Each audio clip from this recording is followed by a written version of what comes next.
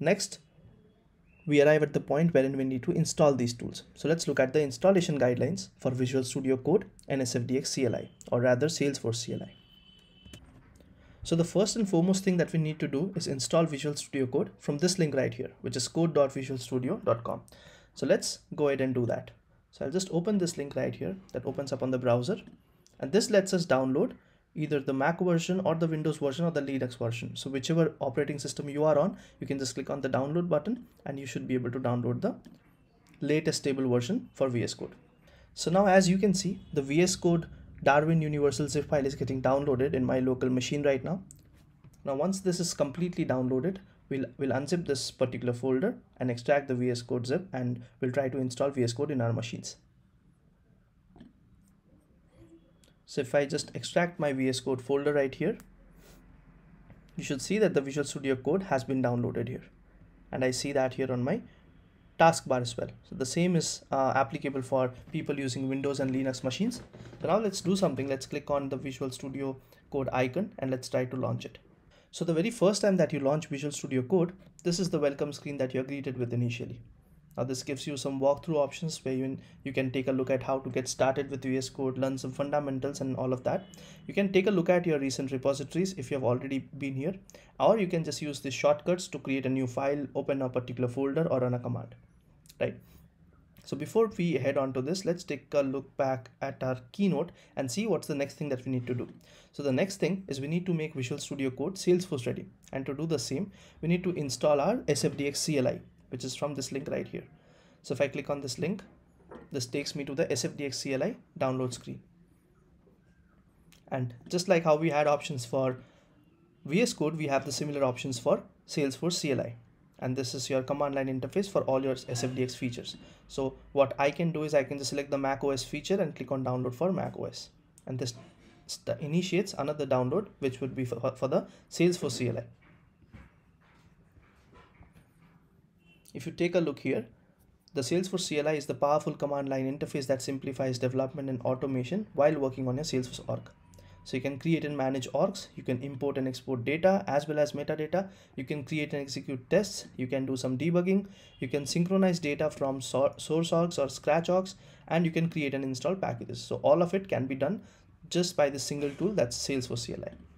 Now once this is also installed, you should start seeing SFDX in your machine. Now to certify that, what I'll do is I'll just open the command line terminal here. The VS Code terminal, and I can simply type in SFDX. Now if you see, when I type SFDX, I see that there's an update available for SFDX CLI from this particular version to this version right here. And since this loads up my SFDX commands, which means SFDX has been successfully installed. If you see that the SFDX version is 7.114 for Darwin X64 with this node version, right? And if I were to check what version am I currently running on, I can just simply check SFDX space -- version. So this would give me my current version, this right here, and it also gives me a warning prompt that says that you can update your SFDX. So ideally, if you install the SFDX CLI for the very first time, you'll have the latest update with you. But if any time you have older version, you can simply type in the command SFDX space update to update your current SFDX CLI. And if you see, the same command is running now and it's installing the latest Salesforce CLI, this right here. Now while this happens, let me take you back to the keynote and let's see what's the next step. So once Salesforce CLI is installed in your machine, you can confirm the installation using the command prompt. Always ensure you are on the latest version of SFDX. So this ensures that you don't run out of any SFDX related issues or CLI related issues on VS Code. Sometimes that happens. The next and final step that we need to procure or we need to do is we need to install an extension on our VS Code, and that's called the Salesforce extension pack. Now once this extension is installed, we need to relaunch our Visual Studio Code and you are all set to start development. So let's take a look at the extensions folder. So if you see right here, I'll just brief you about the VS Code overview here. So what we have open right here is the terminal. We have other tabs that's called problems, output, or the debug console. We are currently on the terminal, and you can use this plus icon to create multiple terminals that can run parallelly, right? This section is your main screen right here, wherein you see the welcome icon, welcome page. You can open files here and you can write your code right here.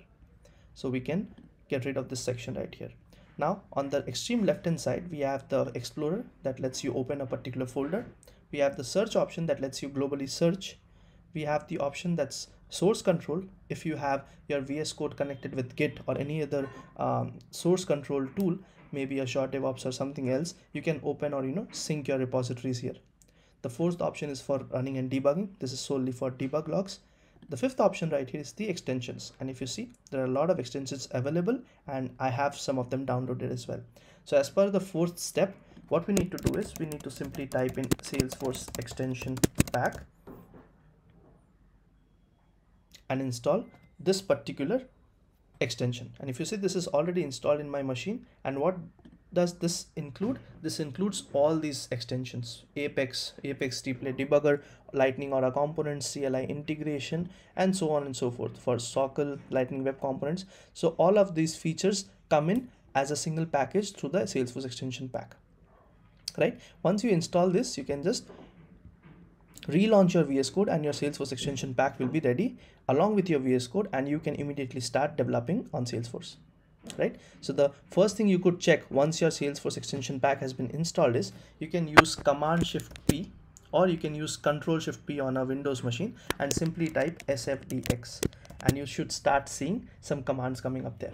So if you see, I have something that's called SFDX create project with manifest, SFDX create project. So as soon as you start seeing SFDX commands coming up here for you, which means your setup is completely ready and you're ready to work with Salesforce using Visual Studio Code. Right? Okay.